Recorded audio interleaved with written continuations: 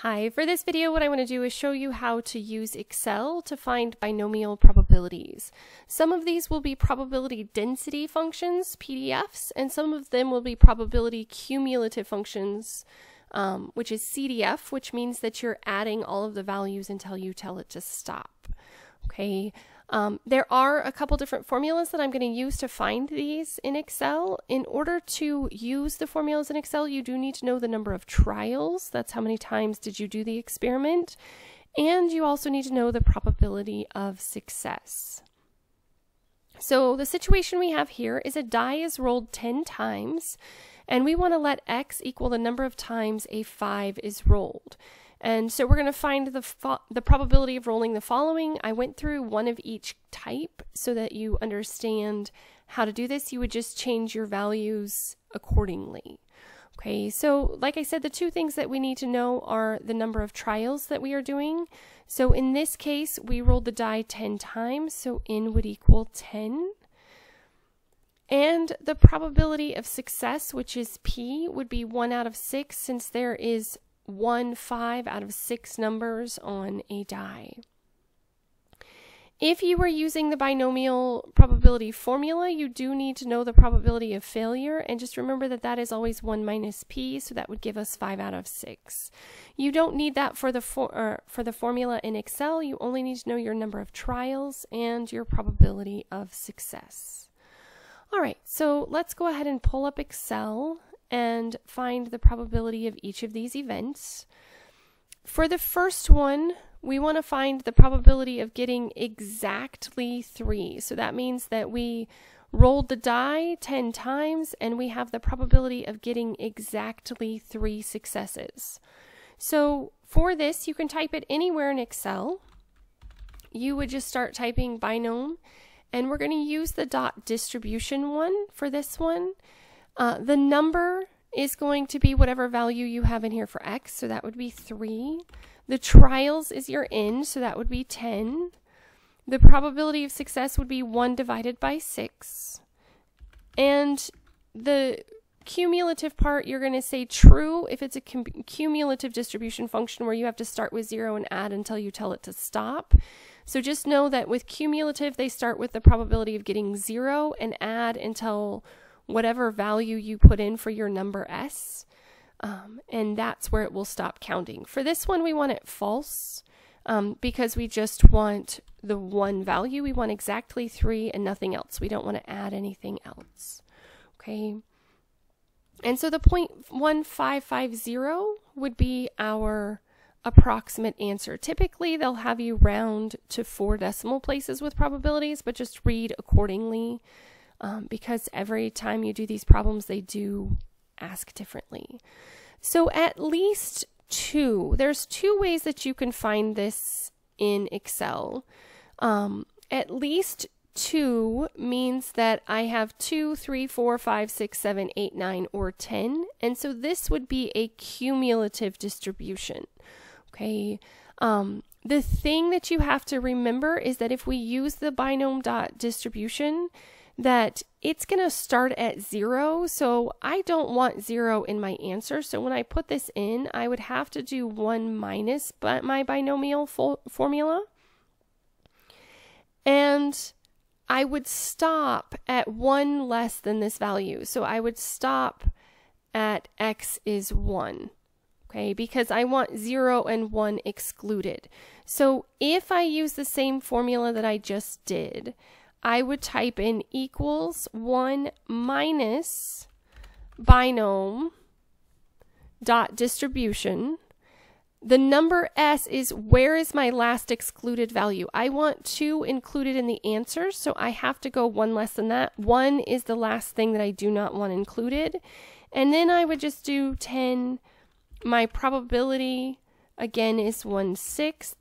This time, I want it to be true for the cumulative. And the reason I'm doing 1 minus is because I want everything above 1 in my answer. Okay, so I get 0.5155. The other way you could do this, to me, I think is a little bit easier, is I would do my binom dot distribution dot range. My trials would be the 10 times that I rolled it. My probability of success is 1/6. And then the number S is where do I want to start counting? So in this case, 2 is where I stop. And then I want it all the way through 10, which is the total number of trials that I have. So I want to add from 2 to 10. And when I hit enter, notice I get the same exact value. This one just doesn't show as many decimal places. I can increase the number of decimal places that I have, but it doesn't matter. Okay. So with this, typically they have you round to 4 decimal places anyway. So we would just say that that is approximately 0.5155. So either one will work. A lot of it depends on whether it's less than or greater than. If it's less than, I would go ahead and use the first one. If it's greater than, then I would use the second formula. All right, so looking at the next one, we want to find the probability that our x value is less than 5. That means it's 0, 1, 2, 3, or 4. Okay, for this one, like I said, you can use either formula, the range formula. For this one, I would just do the binomial distribution. My number of trials, I'm going to have to go 1 less than 5 because 5 is not included, so I would stop at 4. With 10 trials, my probability of success is 1/6.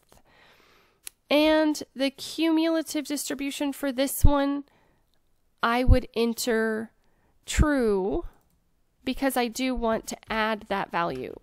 Okay, so 0.9845 would be my answer.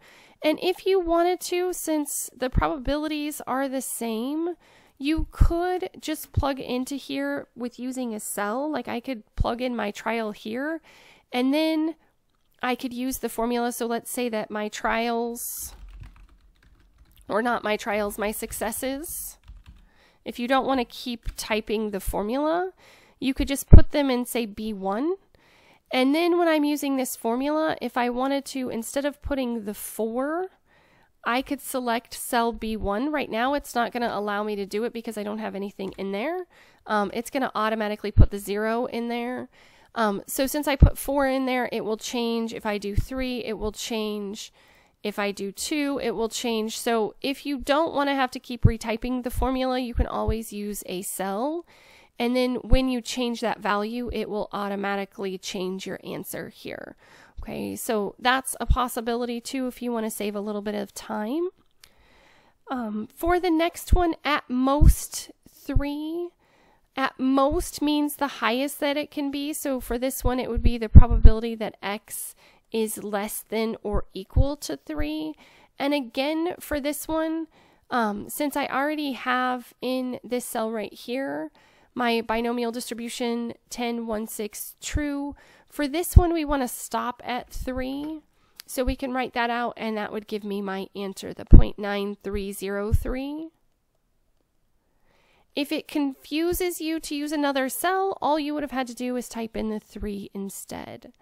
Okay, more than 2, the probability, that would be greater than 2. And this does not include 2. So this is different than this one because at least 2 includes it. Greater than 2 does not include it. And so for this one, I would probably use the formula that we did here, the range of values. And so the binomial distribution range, I would change it that I want from 3 to 10 because I want values greater than 2. So my next value that is greater than 2 would be 3. And so the 0.2248 would be my answer. Okay, and then for between with inclusive, that means that it includes both of the endpoints. This would be the probability that my x is greater than or equal to 2, but less than or equal to 5. So for this one, I would definitely use the same formula that we did here, the binom.distribution.range. And from this, we want to start at 2 because it is inclusive. That means it includes the value. And we want to stop at 5. So I can use 2 to 5, and the 0.5131 would be my answer. And for this, I am going to add one more decimal place because for this one, I had it down on paper since I had rounded it to decimal places. It did go ahead and round this number up, which makes it, if I'm rounding to 4 decimal places, it would make me round incorrectly. So just be careful with that if you do round it in Excel, know that you want to make sure that you round at the very end. Okay. So with this, it's very easy to find this in Excel. Like I said, there's multiple ways of getting some of these answers, but hopefully this video helps you to find your binomial probabilities using Excel. As always, thanks for watching. If you have any questions, please let me know. If there are additional topics that you would like me to cover, please let me know that as well.